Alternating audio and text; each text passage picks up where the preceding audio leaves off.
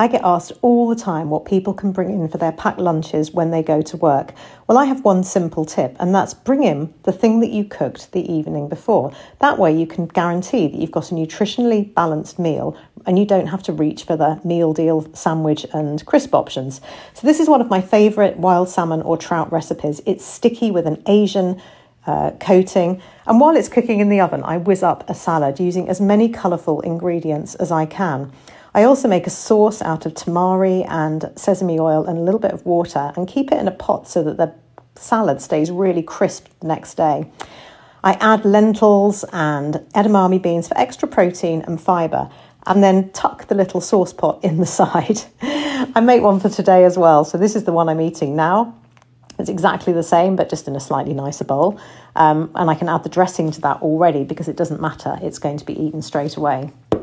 Next, add the gorgeous sticky salmon. Top it with some spring onions and some coriander. And again, tuck the sauce in if you've taken it out again. And there you've got it. It's a meal that you can take for the next day. It's going to taste amazing and you're going to feel fantastic eating.